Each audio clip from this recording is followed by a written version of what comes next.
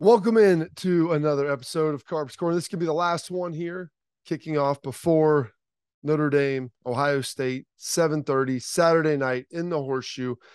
Going to give you some things to watch for, some of the three key matchups, some of the stuff that is going to be important for the Buckeyes, and understanding exactly what they need to ultimately get done.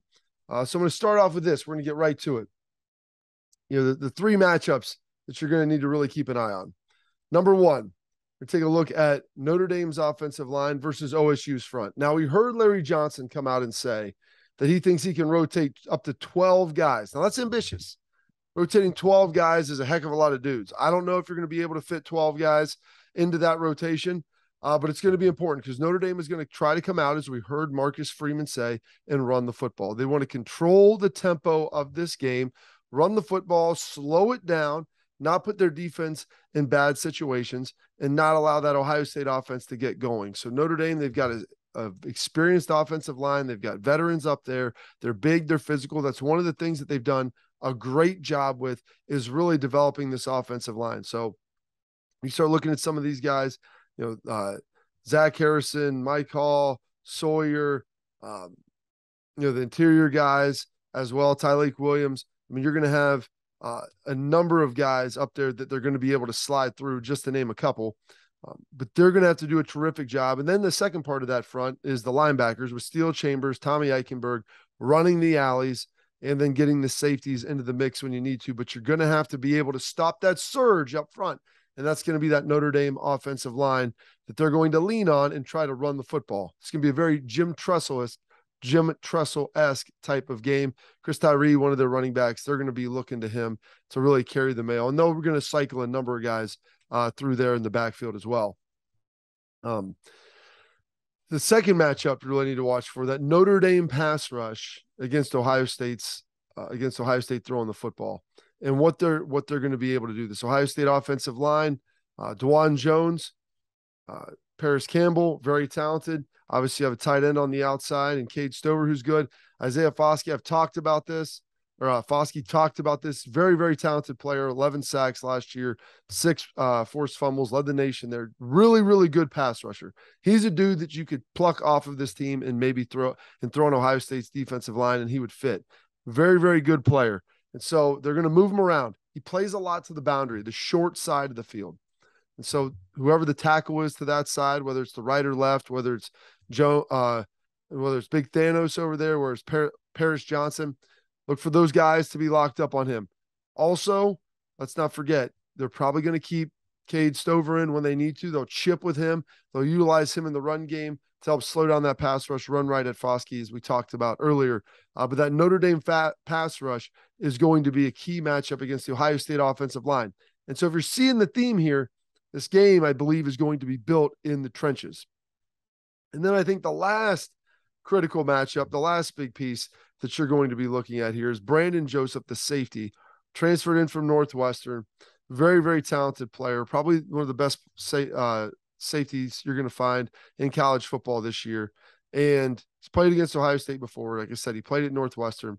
It's going to be him.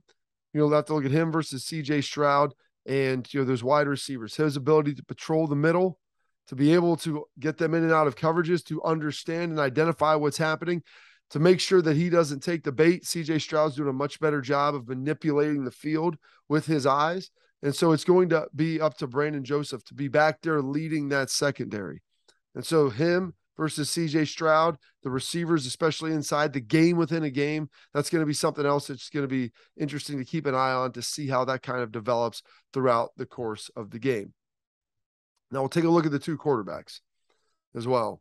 Obviously, CJ Stroud, not a huge runner. I think if the opportunity to run is there, Notre Dame plays a lot of two-man, I could see him pulling it down and running it.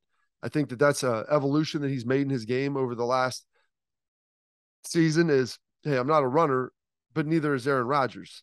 Neither is Tom Brady. But when these guys have the opportunity to run and go pick up 12 to 15 yards, and they're going to give it to you for free, you take it. So if Notre Dame does that, I can see him running, but it's going to be done a lot with his arms.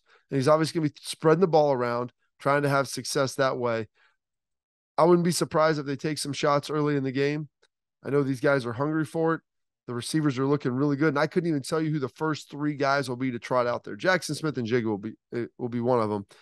But you've got Emeka Ibuka, you've got Julian Fleming, you've got Marvin Harrison Jr. All of those guys have played really well, and I know Hartline is going to try to roll them in as much as he possibly can to give them opportunities on the field. Even Jaden Ballard, I think you're going to get a chance to see him in there and try to take the top off the defenses. He's had a pretty good camp. But Julian Fleming as well. Those guys will all play big for C.J. Stroud, but they keep him clean. It'll be a long night for the Notre Dame secondary because C.J. watching him in 7-on-7 has been as efficient as anyone I've ever seen during a training camp. Now, opposite of that, Buchner, quarterback for Notre Dame. First full season as a starter, played some last year. He's an athlete. He can move around, and it wouldn't surprise me if they get him heavily involved in the run game. We always talk about running being with the running backs, more of a pro style, but I think this can be a little bit more of an Urban Meyer style offensive game where you get the quarterback involved a lot if you're Notre Dame. And I know Marcus Freeman's going to want to do that to keep this defense from being too aggressive. You know, some of the zone read stuff, the RPO stuff, to try to put guys in situations where they're in a bind, to put Eichenberg and Steel Chambers in a bind, to make sure you're challenging those ends. When it's the safety coming down, whether it's, McAllister, Hickman, Proctor, whoever is in the game, making sure Court Williams, that those guys are on their P's and Q's and you have all of your responsibilities covered. And so the quarterback run will help you do that. Plus, the quarterback run gives you an extra man in the box. Your coaches talk about all the time. That's your extra hat, because now you have another guy that can block, and the quarterback being the runner. There you go. And the numbers begin to change. So you have to have guys that beat blocks, get penetration, and be able to have success. And so I look at this, the pathway for Notre Dame to victory. Have to start fast, have long drives, force some turnovers from Ohio State, pressure C.J. Stroud, make sure they're impatient, and really dictate the tempo of the game, control field position, and limit Ohio State's big plays. Sounds pretty easy. It's going to be tough. It's going to be tough to continue to run against Ohio State's front consistently. It'll be tough to get pressure on Stroud. And I feel like Ryan Day is great at adjusting to how the game's ultimately going to be played and being able to go out there and have success by changing it up and making those adjustments that you like to see. He does it every year. He does it every game. And I think he's really, really, really solid at it. And so Notre Dame's path to victory, it's going to be heavily reliant on the Ohio State's offense getting flustered and Notre Dame possessing the ball for long periods of time. I think for Notre Dame to win, they're going to have a time of possession of probably 35 to 36 minutes and really dominate it. If they get that, then you have to start wondering. If Ohio State is -2 in turnovers, then you start wondering. And if they're getting hammered in field position, well, that's kind of the trifecta that Notre Dame needs to be able to win this game the way that they're trying to play it. Couple notes for Ohio State, as I mentioned. Got to stop the run, hammer the run. Buchner's going to be heavily involved in the run, so he's going to be a big piece of it. Controlling your emotions throughout the long day. It's the opening game of the season.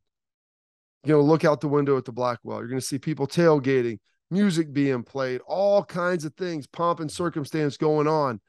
You've got to find a way to control the emotions and keep it level throughout the day, very steady, so it slowly builds ultimately to a boil come Saturday at 7:30. So that is big. And for a young team, that can be hard.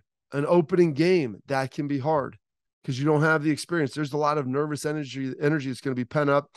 There's going to be good games on during the day. When you start looking at Utah and Florida, you start looking at Cincinnati, Arkansas, you start looking at Georgia and Oregon, there's other games you're going to be on. And so the tough test for a player is to watch those games and not get emotionally invested in them.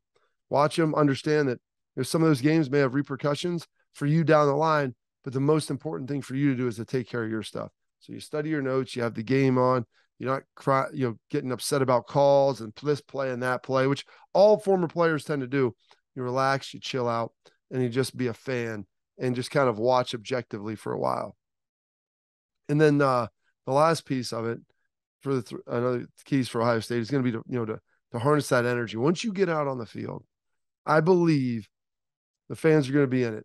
They're going to be in a big way. And so with that, you're going to need to try to harness that energy from the stands. especially on the defensive side of the ball. And I've hammered this all week. Bring it in.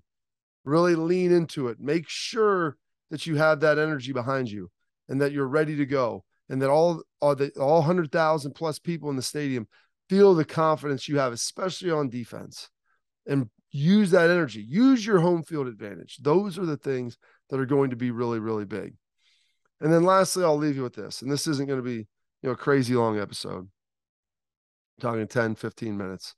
Got a huge, busy weekend planned. But Ohio State has only played Notre Dame, I believe, 6 times. Notre Dame won the first 2. Ohio State has won the last 4, last 2 bowl games, the prior 2, 95, 96. So 1996 was the last time that these teams played. I mean, we're talking over 25 years. So you don't get to see it a lot. And you look at all the plays that have happened and the iconic picture of Eddie George pulling away, 9 Notre Dame defenders chasing him, pulling away in the middle of the field.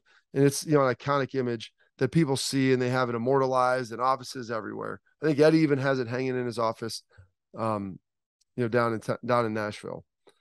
But my favorite play of the Ohio State Notre Dame series that I had growing up, the 95-96, was, Terry Glenn after Sean Springs interception, Ohio State's 17, 18-yard line. And Terry Glenn, they're viewing Regis Philbin on the sideline. Terry Glenn runs about a 10 to 12-yard curl, catches it, and just splits the safety. The linebacker doesn't get enough depth. They're playing like a cover 3 single high. He splits the safety and corner and peels off about 75 yards for a touchdown. I sat there and watched it, and I was incredibly proud. They talk about the speed, this and that, speed all over the place. Terry Glenn's one of the fastest dudes I've ever been around. And the guy that he outran was Allen Rossum. Now, that might not be a household name to a ton of people, but he played about 13 years in the NFL, 14 years in the NFL. I actually played with him in Dallas in 2009. He became a kick return specialist. He ran a 10.02 100 meters in high school when he was growing up. I believe he won the 55-meter indoor a couple times when he was at Notre Dame. Incredibly fast dude. And Terry Glenn pulled away from him like he was standing still and immortalized Terry Glenn. I mean, if you didn't know who he was before that game, at that point, you were put on alert, and it was on pace for a Biletnikoff season. And I believe that as much as anything, immortalized him. So Allen Rossum, I always have to look it up. I forgot that I even played with the guy. I played with Terry in Dallas. A couple years later, we bring in Allen. He was a special teams as our return guy, and he could just flat haul, even at an older age. And Terry outran him and made him look like he was standing still. Those are the plays that make a big difference. And remember this, like, great players play great in big games. And so we'll find out Saturday night at 7:30. Probably 7:35, 7:40 as the ball is kicked off. Foot hits ball. Ohio State, Notre Dame. The 7th matchup all time of 2 of the most storied programs in college football.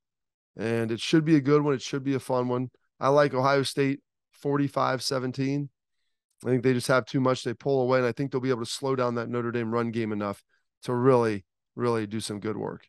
And so that's it for this edition of Carps Corner. Like I said, I appreciate it. Like, subscribe, comment, share with friends. I'm going to continue to push more stuff out. Next week, we'll start going over some more of the games throughout the weekend. This week, like I said, we've got our 2002 reunion coming up. So I've got a lot of stuff, and to be able to get this out before the game was impressive. And I was surprised I was even able to get it done. So thank you so much for all the support. Look forward to seeing you soon.